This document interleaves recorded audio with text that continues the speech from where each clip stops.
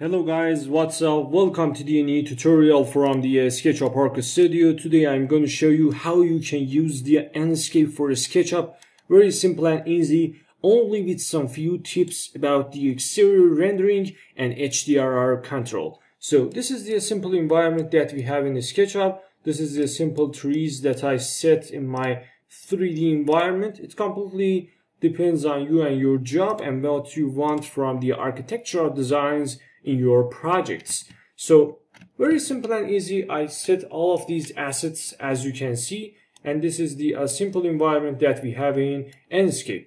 So I'm going to maximize the screen in the Enscape 3.5, and this is the simple result that you can see. One of the modern villa designs related to 3dwarehouse.com that I downloaded. So I create one camera in my Enscape environment, and I can manage my cameras with the view management option in here and click on my favorite camera in this place. QS1 is my favorite camera shot. So I will click on it and I will get to my real screen that I want. So I want to start my job with the safe frame. So I can turn it off or turn it on. Very simple and easy like that. And now I want to create some type of two-point perspective. For this reason, I'm going to click on this bar in here and convert it from the perspective to the two-point perspective.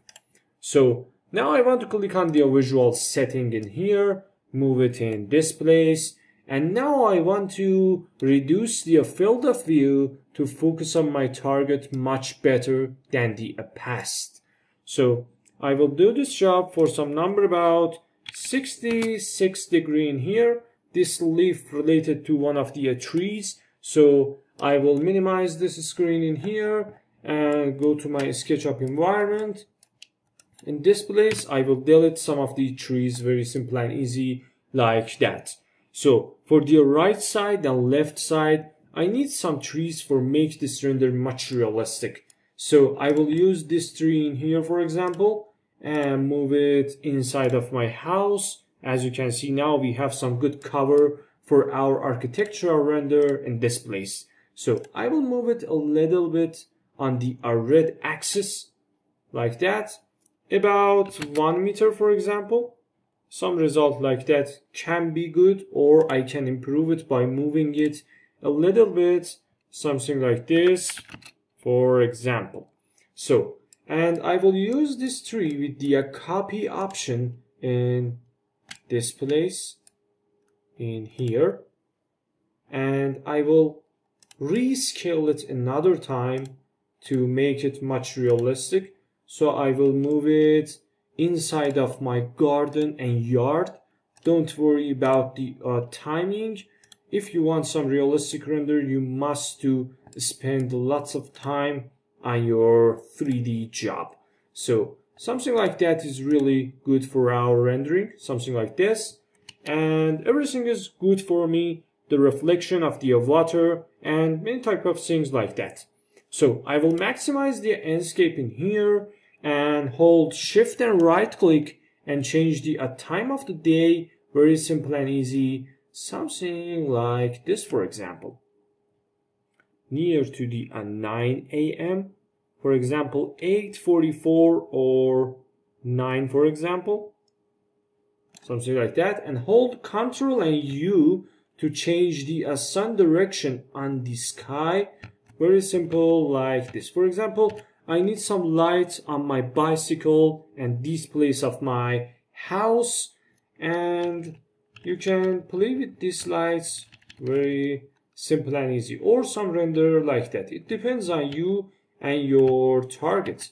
So I will reduce the light a little bit. Something like this is really wonderful. So I will click on the visual setting, turn off the auto exposure, and exposure my scene manually. Very simple and easy. For example, some number about 19% is really wonderful for this job. Or you can turn on the auto exposure and use some number like 56% for your render. I want to turn on the depth of field for focusing on these edges of my job. So I will uncheck the autofocus and play with the focal point to reach to the best result of the focusing. Some place like that is really good, and I will adjust my number about 13.34 meter, and I will reduce the depth of field to some normal number about 12%. So I will go to the skybox in here, and I can see some empty fields in this place. I want to fill them fully, so I will change the source of my horizon job from white ground to the forest. Or you can change it to the mountains. It completely depends on you. So I don't need these type of clouds in my sky. So I want to turn all of them to the 0. Very simple and easy. Cirrus amount is one of the important elements. So I want to turn it to the 0 like that. If you want some realistic render, always save some clouds on your sky. And you can play with the variety to change the formation of the clouds in your sky. For example, something like that. Some number about, for example, 96%. And I want to reduce the density because I need some clear sky. And I think some number about 22, really good number for this job. Or you can completely change all of them to the 0 and 0 for all of them. So I want to click on the atmosphere. I don't need any fog for my environment, so I will turn it off. And sun brightness. When I decrease the sun brightness, you can see the result in here. And you can change the time of the day by sun brightness. For example, 9% of the sun brightness, usually in the realistic world, related to near to the cold mornings in the autumn or winter.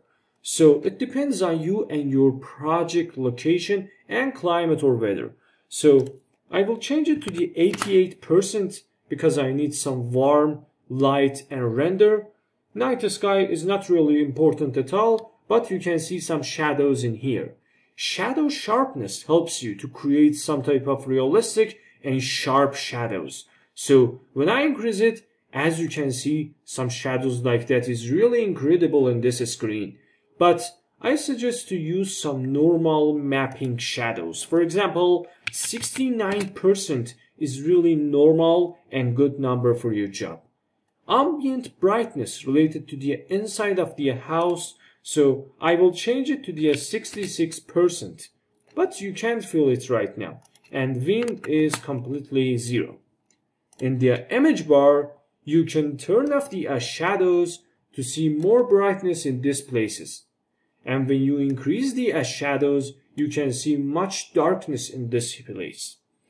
So I prefer to reduce it to some normal number about -72%. And highlights related to these edges in here. When I decrease the highlights, my render completely converted to some type of dead render. So I prefer to increase it a little bit, about 6%. So save this screen in your mind. What happened when I check the auto contrast? When I click on the auto contrast, you can see this place get a little bit darker. So I don't need it, so I will turn it off. And I want to see these edges, but I don't know how.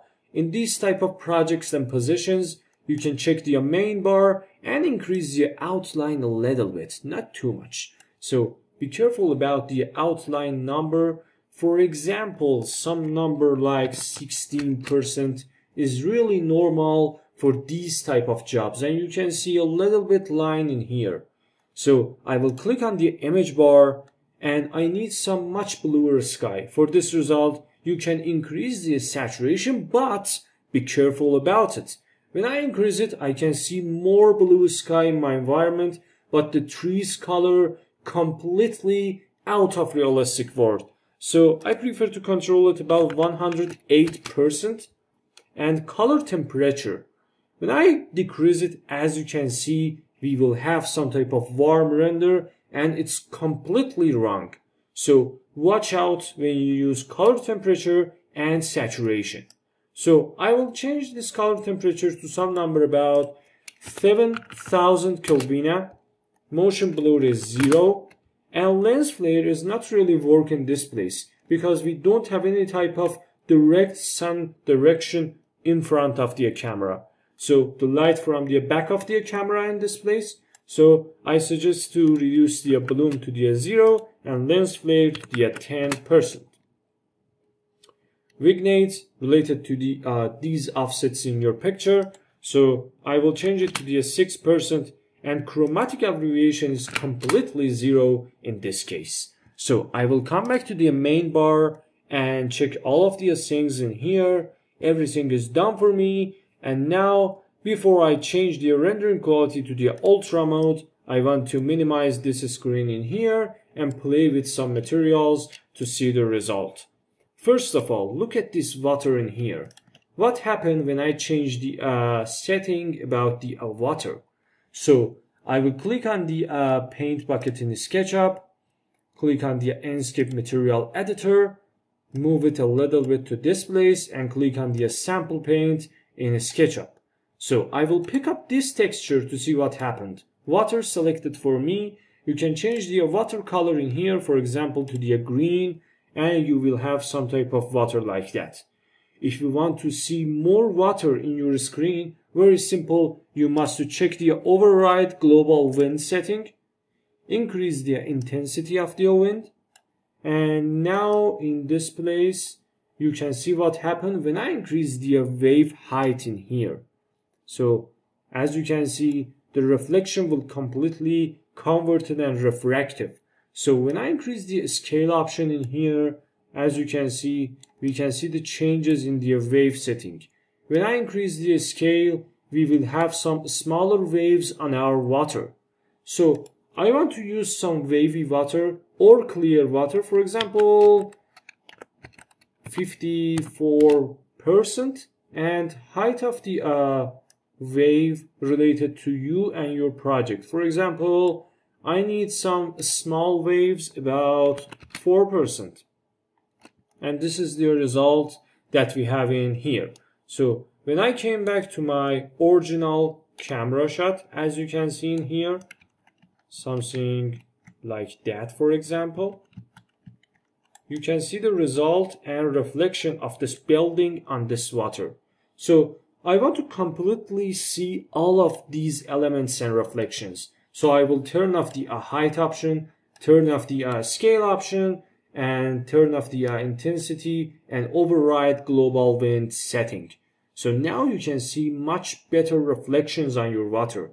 And caustic intensity related to the brightness of the surface to the environment. So 88% is a good number for it.